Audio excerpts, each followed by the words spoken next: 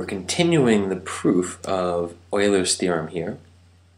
And in the last video, we established that the middle vertices have to all be even. So now we're going to analyze the start and end vertices. So I'm going to clear some of this off. And if you remember, or if you look back in the video before this, you'll see that we categorize all vertices in three groups: where you start, the middle, and then the end vertice. And we know that sometimes the start and end can be the same thing, but I'm going to set up this chart, and then for middle we establish that those are all even. They have to be, because if you just think about the way you're traveling through the graph, you're passing in and out of every vertex in the middle. You're not stopping. That's an even process. So all of the vertices in the middle have an even degree. Now, the cool thing about the start and end is that they can be even or odd, depending on if you have a path or a circuit. And we can already see that in this case, since there can only be one start and one end, well, the maximum number of odd vertices you can have are 1, 2 vertices, which kind of feeds into this right here. It's not really a proof so much as an observation, which is that no matter how we construct these graphs, it would have one start and one end. And it is possible for them both to be odd. And therefore, the paths, right, we can only have 2 vertices of odd degree. Well, then you say, well, what if we just have 1 vertice of odd degree? We talked about that in another video. You can never have 1 vertice of odd degree. It's impossible to construct a graph like that. So in this case, there must be either an even and an even, or an odd and an odd. So we can only have no odds or 2 odds here to build a path or a circuit. But let's analyze some of what's happening here and explain why it makes sense that circuits have no vertices of odd degree and paths have 2 vertices of odd degree. So we start somewhere, let's say A, and then we go through a middle sequence. Who knows what it looks like, right? And here's B. So again, the degree of every vertex in the middle is even.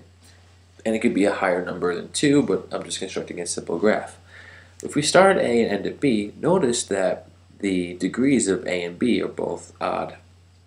And that's a path, right? This is the observation. Now, why does this make sense? Why is it that A and B are odd in a path? Well, one way to think about it is to continue to think of this idea of in and out, which is something we presented in the last video. In the middle vertices, we're going in and out of everything, right? We're traveling in and then out of that vertex, into this vertex and then out of that vertex, into this one and then out of that one. Well, the start and end vertices are odd because the starting vertex always has one more out than in. So this is A, and we can say it has one more edge going out than coming in, because it has to always leave this vertex, right? If there were 2 edges, here, if it has an edge coming back to it, well, then I go from A and come back and I'd be stuck. But I don't want to get stuck here. I have to always continue on the path, so I can go away from A, come back to it, and then go out again. In that way, I have 2 edges coming out and 1 coming back, and the degree is still odd. It's just higher.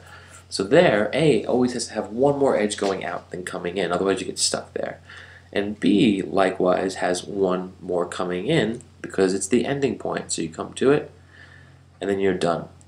Well, what if you had another edge going out? Well, then you have to have an edge coming back because you want to come back to B. So that's 4 now. And that this degree is 1, 2, 3. The idea here being that, well, we come back to B, we leave it, but B is the endpoint, so you have to come back again. So B always has 1 more edge coming in than going out. That's just saying, oh, we finish at B, so it has to have 1 more edge always coming back to it. And what is this saying? Well, that means that at the start and end, when A and B are not the same thing, when they're different locations, they both need to be odd. always having one more going out than coming in, and always having one more coming in than going out, is an odd amount of edges, right? It's never balanced. So if you have, for A, remember, one going out, okay, that's okay because there's none coming in. But if I have one coming in, well, then I have to have two going out, and 1 and 2 is 3. If I had two edges coming in, how many edges going out? Well, I'd have to have 3, and 3 and 2 is 5. So it's basically whatever amount of edges we have coming in, let's say k, we always have to have k plus 1 edges going out. And if you combine these two, you'll realize that the number of edges on A has to be 2k plus 1, and that's odd, right? Any value of k you plug in here, any whole value, let's say you plug in 0, that means 2 times 0 plus 1, and that's 1. If you have no edges coming in, right, k is the number of edges coming in, then there's one edge going out. If there's one edge going in, then there's 2 times 1 plus 1, or 3 edges going out. And altogether, that's 5 edges, right? So no matter how we look at this, right, the number of edges has to be odd here and odd in B. Let's say, I don't know, x is the number of edges coming in.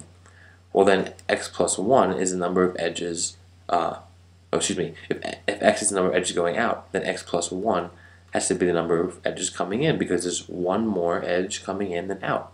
Add these up, and this representation is the total number of edges at B, which is always going to be what? Odd, right? Because now x is the number of edges going out. Let's say you have one edge going out. Well, then we have 2 edges coming in, and altogether that's 3 edges, or odd. So we can establish that the paths, right, they have 2 vertices of odd degree, the beginning and the end. And I know I took up a lot of space here. But let's look at circuits. Why do circuits have to be even? What's the idea there? Well, it's almost basically the same thing. We established that all the edges in the middle have to be even. So now, why does A and B, which is the same location, have to also be even? Well, this we can explain in a much simpler way, which is that, well, to leave A and come back to it, to finish at the same location, what is that? Well, that means there has to be the same number of edges leaving as coming in. Because otherwise, how could you return, right? If I had 2 edges going out, let's say I go here, I come back, and then another edge leaving, well, I started at A, but I don't end up at A, right? I leave it, I come back, and I go again. I leave away because there are 2 edges going out and only 1 edge coming in. So that's not even a circuit, right? Circuits have to return to the original point. So that's gone. So when A and B are equal, when your starting and ending points are the same thing, they have to both be even. Because otherwise you can't leave and then come back again. So whenever you make the start and end point the same location, whenever you create a circuit, there has to be an even degree at that vertice, because whatever number of vertices are going out, the same number have to come back. And therefore, there cannot be any vertices of odd degree in a circuit, right? All of the vertices in the middle have to be even, and I have to leave and come back again to my starting point. So that's an even process. So all the vertices are even, and there's none of odd degree. And of course, they have to be connected, right? Because we can't have a graph that's disconnected. The goal is to get from one vertice to every other vertice in the graph. So here, x and y and a and b have no way of interacting with each other. That's disconnected, so we can't create a circuit or a path, right? We can't get from A to x or y. We can't complete any kind of circuit or path in any way whatsoever. All right.